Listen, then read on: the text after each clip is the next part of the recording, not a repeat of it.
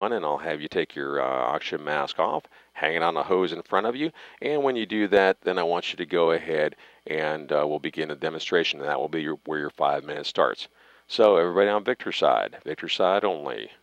3, 2, 1, mask off. Take the mask off, hang out on the hose in front of you. Now, I don't want you to get started on that worksheet right away and get excited about it. I want you to look across at the person who's observing you so they can see what normal looks like, because later on they may see what abnormal looks like. I want you to look at their name tag above their head. See how it is to try to read their name, especially their last name, which may be a little bit smaller and harder to focus on. May not be a problem right now, but as time goes on and you become a little hypoxic, it may be difficult to focus from near to far and back again. Look at those color charts. Do you notice how they look right now? Occasionally, maybe take a look at those and see how those are being affected, or how those are affecting your visual acuity or color perception.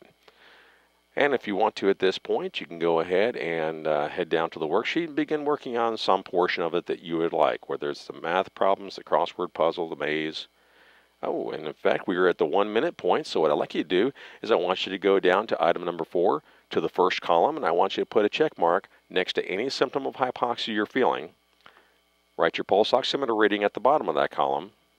Show it to the person across from you who's observing you, and then check out your visual target you chose earlier. See how your eyes are being affected, or if they're being affected. Remember, hypoxia is not necessarily going to be something you feel. It could be something you notice visually that might indicate to you that there's a problem. Now, of course, for the folks on... Not the worksheet, guys. Show them your pulse oximeter. Yeah, show them the pulse oximeter when I ask them to show that. Yeah, they want to really see what your oxygen saturation is. Now, Bob's side, you guys are looking for those signs of hypoxia, the breathing rate change, the coloration of the skin change. Maybe you're looking at the person getting a little goofy, get a big grin on their face, getting real serious. Whatever you see that indicates to you they're hypoxic, I want you to write it down as you see it. And with that, we are coming into the 2 minute point. So Victor's side, go down to item number 4, the second column, and I want you to put an X or check mark next to the symptoms of hypoxia that you're currently feeling. Even if you put it in the first column and you want to put it again because you feel it, put it on there. Write your pulse oximeter reading at the bottom of that column, and then show your pulse oximeter to the person across from you, and check out your vision. See how your visual acuity is being affected or color perception at this point. Victor, show of fingers. How many symptoms have you got right now? 2. Okay, good. Connor, how many symptoms have you got? 2. Alex, how many symptoms have you got? 4. All right. Overachiever there. Derek, how many symptoms? 2. Andre? 2. And Dave? 5. Okay, we're going for over the top here. All right. So again, the goal is to recognize hypoxia and treat for it. Don and JR will put your mask on for you if they have to, but they prefer not to because you won't have them in the airplane to save your bacon later on. So good idea for you to be able to do it on your own. All right, and with that, we've been, or should I say, you've been off oxygen for 3 minutes. And so what I'd like you to do right now is go down to item number 4, the center column. I want you to put your pulse oximeter reading at the bottom of that column. Put a check mark next to any symptom of hypoxia that you're currently feeling. Show that pulse oximeter to the person across from you and check out your vision. See, it's being affected for you. How's Dave doing down there, JR? Dave's at about 64. 64. Dave, you a pilot? You good to go to math skills? Math skills. Math skills. Okay, Dave, can you do me a favor? Dave, is she still there? Can you count backwards from 100 by 3 so JR can hear you? Like 100? He said no. No? Okay, you want to try 5s? Can you do that one? You don't have to put your mask on. Yeah, you want to put your mask on? That might be a good idea. There we go. All right, good job. Alex is on. Alex is going on. Good job. And remember, when you put your mask on, you want to slow your breathing rate down so you don't hyperventilate. Take nice, slow, easy breaths. If you need to push the white switch up temporarily, you can do that. And with that, we are at the 4 minute point. So those people on Victor's side who are off oxygen right now, I want you to go ahead and head down to item 4, 4 minute column. Put a check mark next to whatever symptoms you're feeling. Write your pulse ox reading down at the bottom of the column. Look across at the person who's observing you. Show them the pulse oximeter reading. And if you haven't already done it, I want you to go to item number 3. Sign your name. Connor's on. Okay, Connor said, I'm not signing my name. I've had enough of this. Good deal.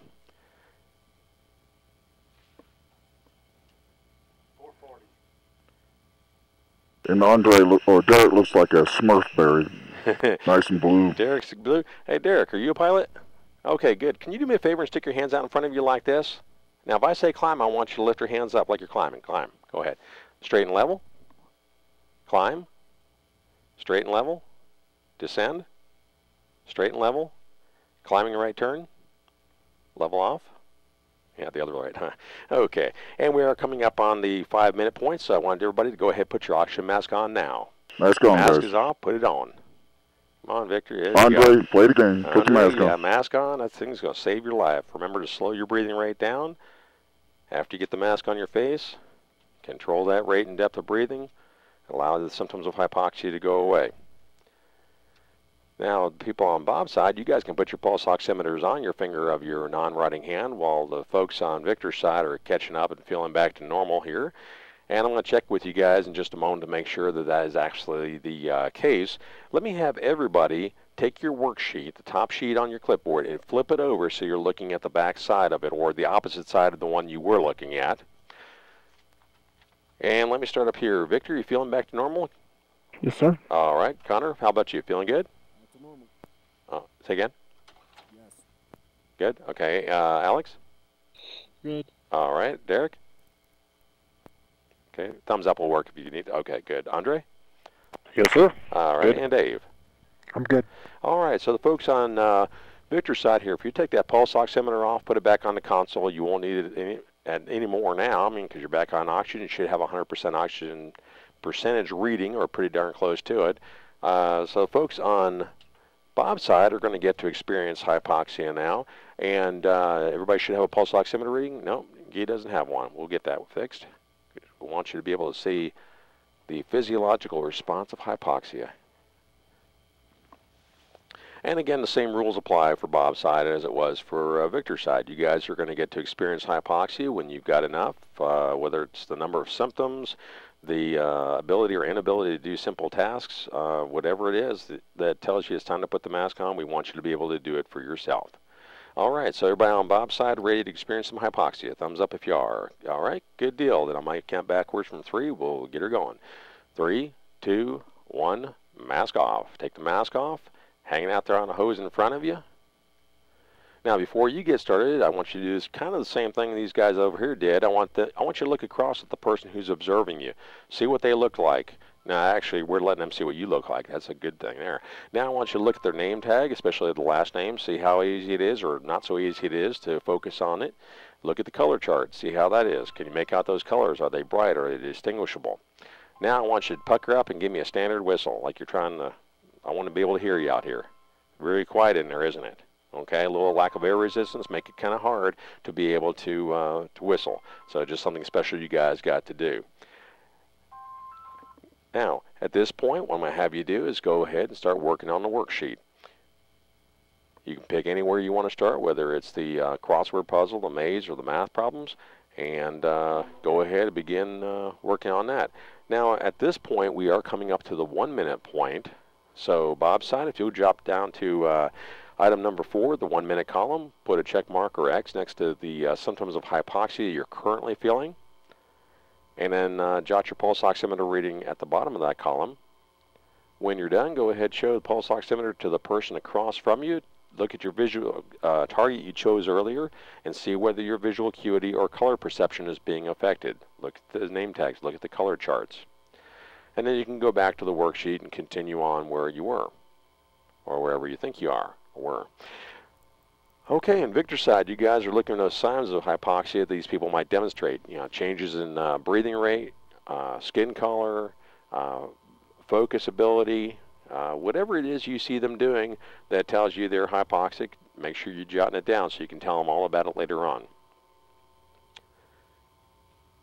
And with that, we are coming into the 2-minute point. So Bob's side, if you'll go down to item number 4, the second column, I want you to put your pulse oximeter reading at the bottom of that column.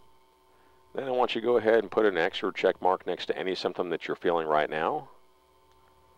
And when you're done with that, I want you to show that pulse oximeter to the person across from you while you check out your vision and see if it's easier or hard or the same as it was before, trying to change your field of your focal depth or looking at something of color. And Bob, how many symptoms you got? Just give me a show of fingers. Got 3. Okay. How about you, Ryan? 3 also. Guy, how many you got? 2. Let's see, Steve, how many symptoms you got? 2. Let's see, Jameson. 3. And Austin. Got 3. All right. So you see, everybody's got a few symptoms to work on.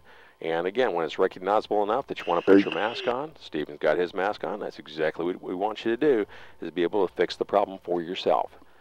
Okay. We are coming into the 3-minute point. So on Bob's side, if you're still off oxygen, I want you to go down to the center column on item 4. And I want you to go ahead and put an X next to the symptoms of hypoxia you're feeling at this point.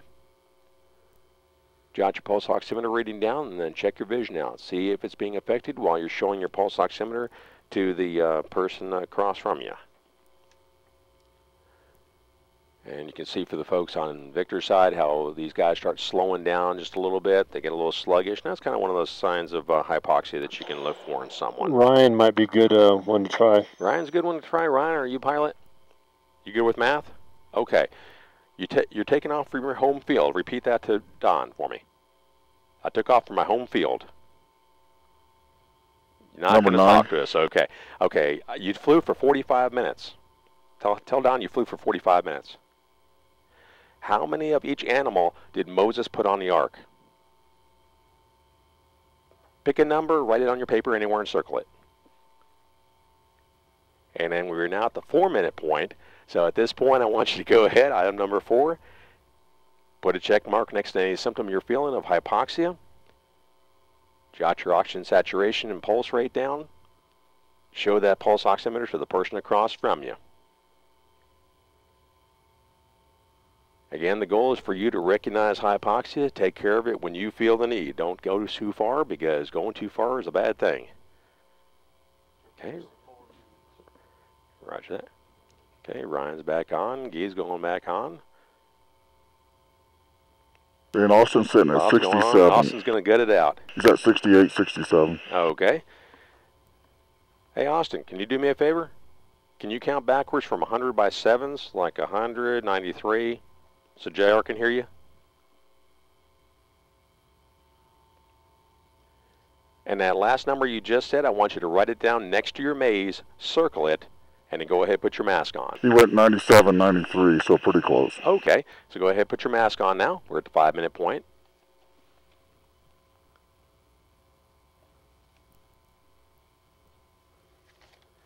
And again, the big thing is once you get that oxygen mask on, you want to slow your breathing rate down so you don't go from one form of hypoxia to another.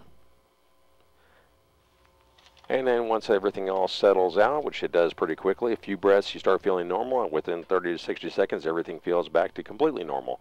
And if that's the case, I'm just going to check in with you, make sure that that is working for you. And at this point, you guys can flip your white switches up to the 100% setting.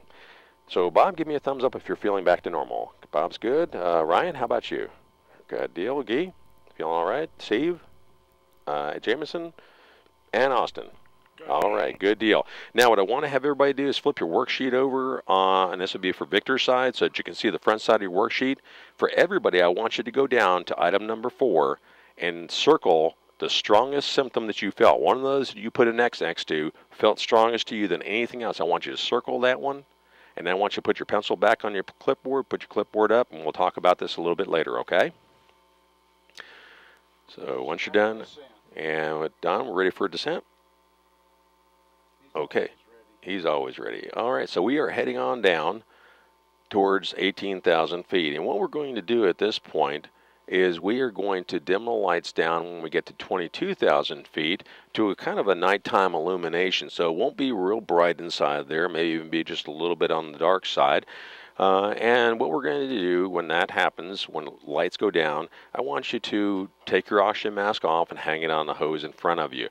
So we are on descent. You won't have the pressure changes happening here as much as they're going to as we get down below 10,000 feet.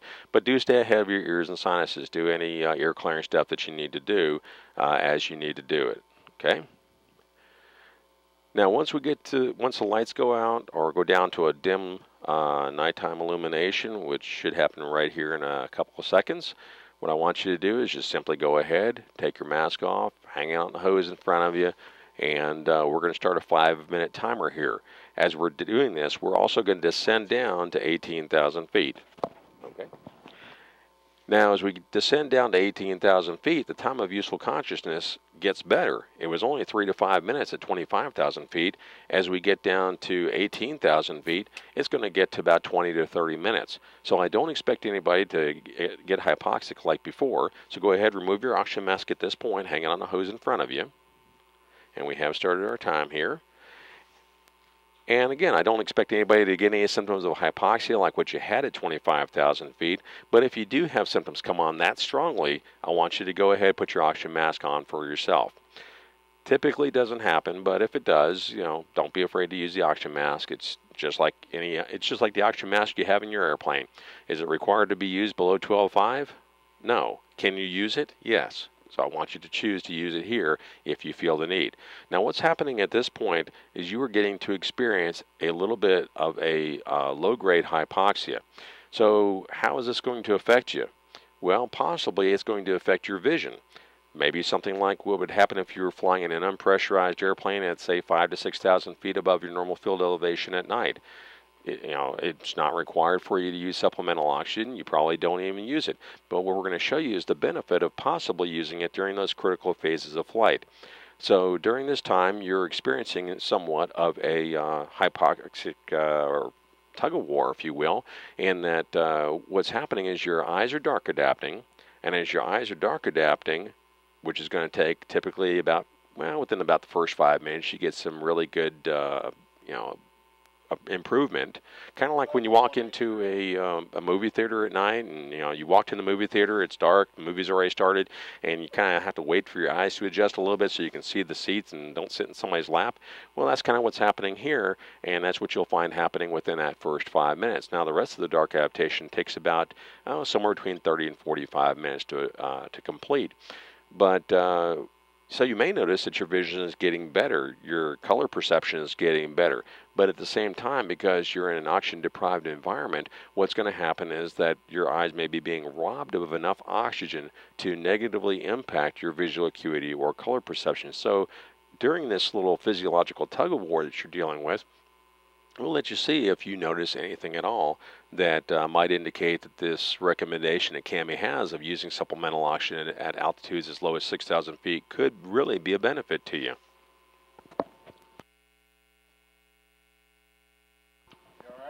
Yep. All right, and you've been off of oxygen for about 2.5 minutes now. So what I want you to do is look down next to your seat, and you'll find some colored charts, kind of like the ones that are up on the wall, only a little bit bigger. And so I want you to go ahead and grab those. Hold them at normal reading distance, whatever that is for you. For us old guys, it's usually the guy across the hall has to hold it for me. But, try to find a good, decent reading distance where you'd be reading a book or a magazine or something like that. And I want you to hold this card at that level the entire time. Now, I want you to look at this chart.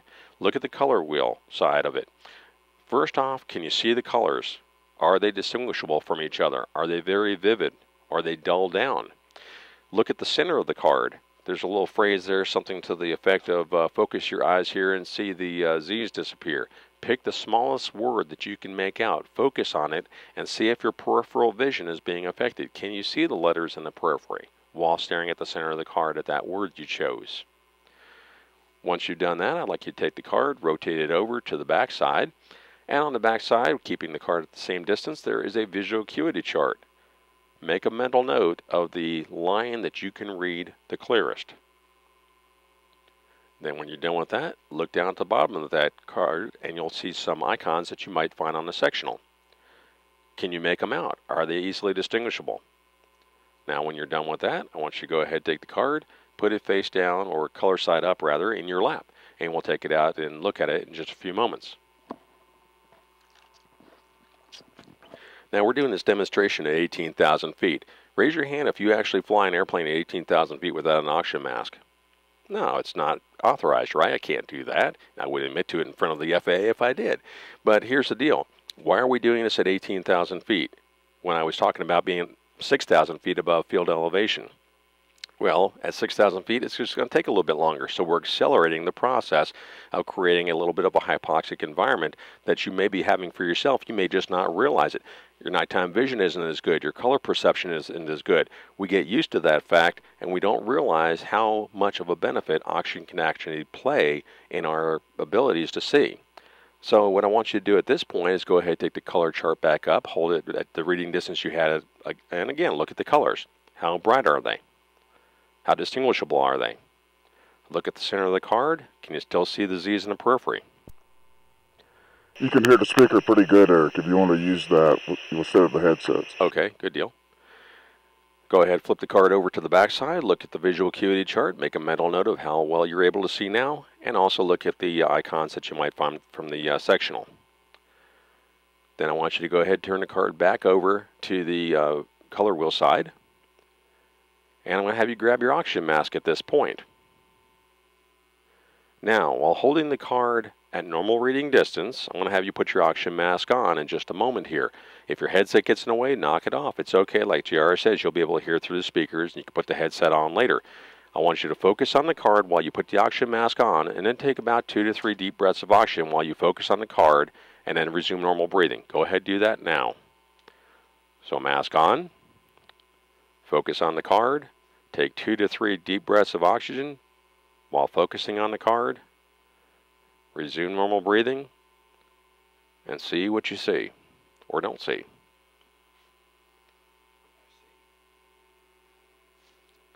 So the blind carpenter, as he picked up his hammer and saw. Now what I want you to do is go ahead, focus on the center of the card. Can you see the Z's in the periphery? Look at the colors. How distinguishable are they from each other? Now once you rotate the card over to the back side, look at the visual acuity chart. Make a note of where you can read now. Are the lines that you're able to read now smaller than the ones you were able to read earlier? If you look at the sectional or the icons you'd find on a sectional, are they clearer, more easy to see? And whatever you're going to see, you've probably already seen it by now, so if you will direct your attention down towards the floor, we're going to turn the lights up, so watch your eyes. They'll be kind of a little bit bright. And you can go ahead, take that card and put it back where you originally found it. And if you have your headset down at this point, go ahead, put your headset up, because it's going to get a little bit louder as we descend, and you may want to be able to hear just a wee bit better, especially since this is the point where we're going to be doing a little bit of chatting and talking together. Okay, so Don, ready for descent? Okay, Don's asleep up there.